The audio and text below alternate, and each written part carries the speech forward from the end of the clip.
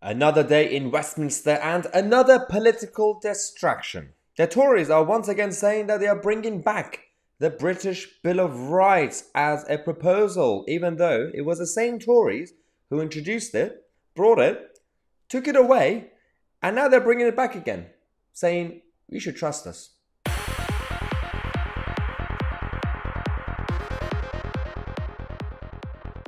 It's very, very hard to keep up, ladies and gentlemen, on what's going on in Westminster. Every 10 minutes, we change prime ministers.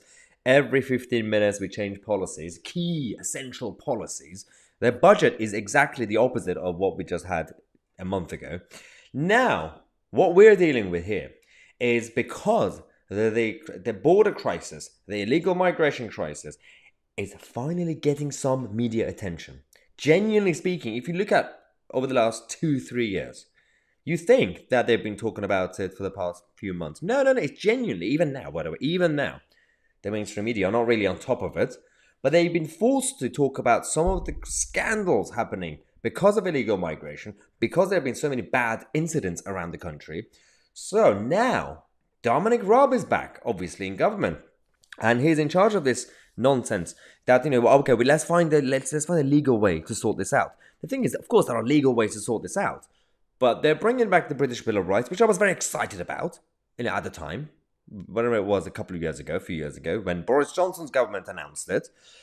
Then they took it away, and now he's come to say that it will put an end to the mission creep of continuously expanding human rights laws and re-establish proper democratic oversight from Parliament. The Bill of Rights is a vital reform that will strengthen our freedoms, help protect the public, and we get it. I mean, that's the whole point. I get the concept. No problem with the concept. I'm in favor. But the problem is I can't trust you guys. You could either take it away next week, again. You could either just not do it, or, that's the thing, it could just be a political distraction. Because right now, you guys are under pressure in government because there's a lot of demand for sorting out the illegal migration crisis. You need a new scapegoat. There are all these scapegoats and legitimate scapegoats. When you look at the French government, when you look at the left-wing lawyers, when you look at the actual people smugglers, sure, but maybe you could also have some sort of responsibility. Maybe it's time to go and follow what the other European countries are doing when it comes to their laws, because it's not about people illegally entering the country. It's about what you do afterwards.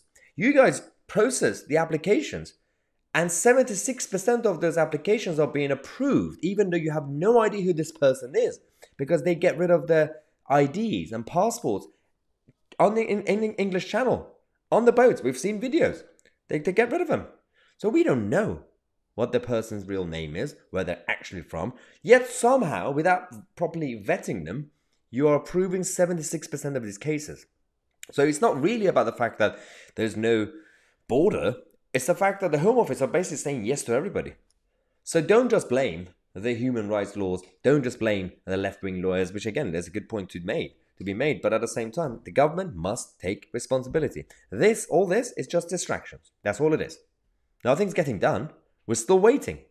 And if they actually allow someone like Suella Braverman as Home Secretary to do her job, maybe we might see some difference. So far, not so good. Let's take a quick break.